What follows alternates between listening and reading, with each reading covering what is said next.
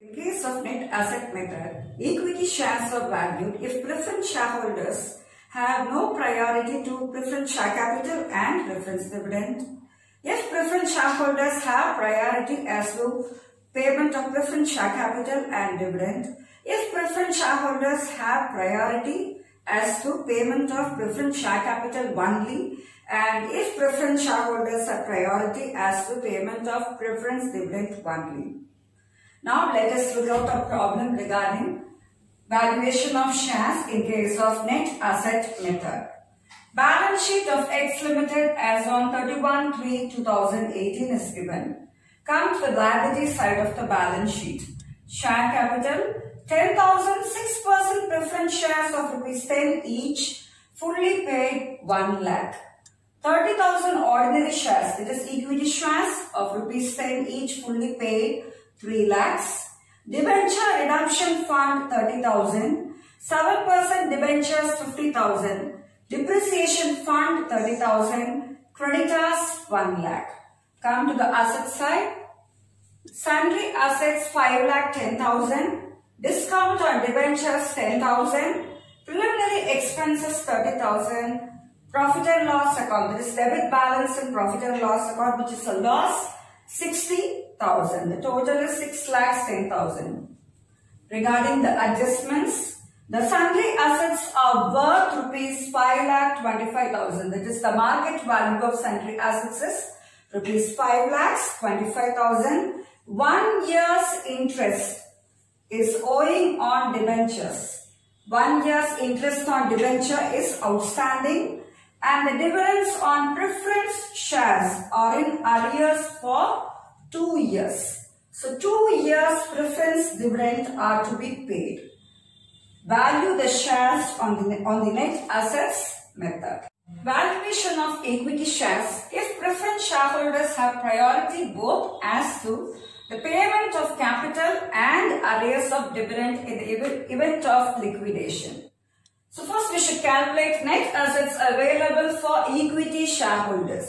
So first take the market value of sundry assets, which is 5 lakh 25,000. So minus liability to outsiders. So in case of liability to outsiders, we should take 7% debentures 50,000, creditors 1 lakh. And come to the adjustments. 1 year's interest is owing on debenture. So outstanding interest on debentures must be taken.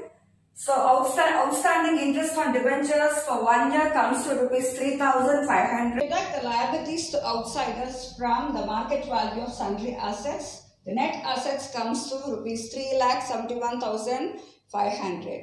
And while taking the assets, we should not consider discount on debentures, preliminary expenses and profit and loss account, debit balance and profit and loss account. That is, we should not consider fictitious assets and expenses not written off.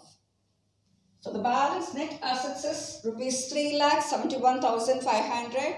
In this case, preference shareholders have priority as to payment of preference capital as well as dividend. So from the net assets, deduct 6% preference share capital. Rate of dividend is 6%. And preference share capital is 1 lakh. And in case of dividend, 2 years dividend is arrear. So regarding the rate of dividend is 6%, and the amount of dividend for 1 year comes to 6,000. In this problem, 2 years dividend is outstanding. So 2 years dividend comes to 6,000 plus 6,000, 12,000. So amount payable to preference shareholders, that is preference share capital plus dividend, comes to ₹1,12,000. If we deduct this amount payable to preference shareholders from the net assets 3,71,500, the balance is net assets available for equity shareholders, that is 2,59,500. The next step is calculate value of equity share. So regarding the formula for calculating value of equity share, it is amount available, that is net assets available for equity shareholders divided by number of equity shares. In our problem, instead of equity share, the term ordinary share is given. Ordinary shares are nothing but equity shares. And number of equity shares given in our problem is 30,000 equity shares. So net assets available for equity shareholders is 2,59,500 divided by number of equity shares 30,000. Therefore, value of equity share is equal to rupees 8.65. Let us now calculate the value of shares. If preferred shareholders have no priority, both as to the payment of preferred share capital and arrears of dividend.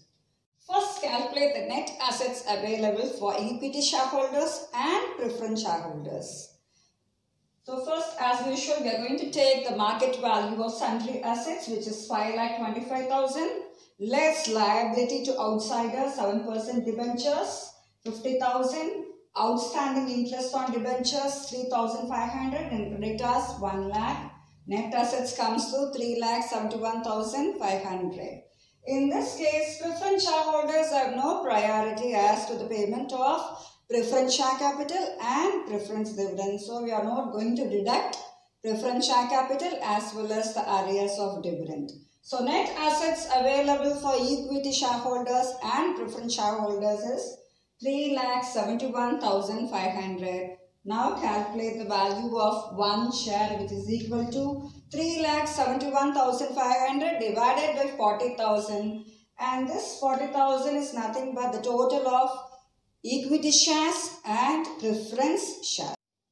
We are taking the total number of preference shares also because the preference shareholders have no priority over preference share capital. Third case is preference shareholders have priority as to capital only. So as usual, first calculate net assets available for equity shareholders. So let us take the market value of sundry assets as the first step, which is 5,25,000 minus liability to outsiders, 7% debentures, outstanding interest on debentures, creditors 1 lakh. So the net assets comes to 3,71,500, and in this case, preference shareholders have priority over preference share capital. So we are deducting preference share capital, that is 1 lakh, and 2,71,500 is nothing but net assets available for equity shareholders. Find out the value of shares now. That is net assets available for equity shareholders divided by number of equity shares. Here we are taking only number of equity shares because the preference shareholders have priority as to preference capital. So here in this case we should not take the number of preference shares. So 2,71,500 divided by number of equity shares 30,000, which comes to rupees 9.05. Last case is preference shareholders have priority as to dividend only. That is, they have no priority as to payment of preference share capital. So first calculate net assets available for shareholders. It is the market value of sundry assets minus liabilities to outsiders, which comes to 3,71,500. In this case, preference shareholders have priority as to the payment of dividend only. So we are deducting only the arrears of dividend for 2 years. It is 6,000 plus 6,000, which comes to rupees 12,000. They have preference only as to dividend. They have no priority as to share capital. So we are deducting only dividend. We are not taking preference share capital. So the balance is 3,59,500. Finally, calculate the value of one share, which is 3,59,500 divided by 40,000 shares. So in this case, since the preference shareholders have no priority over preference share capital, in case of total number of shares, we should take both the number of equity shares as well as the number of preference shares, which is 10,000 shares.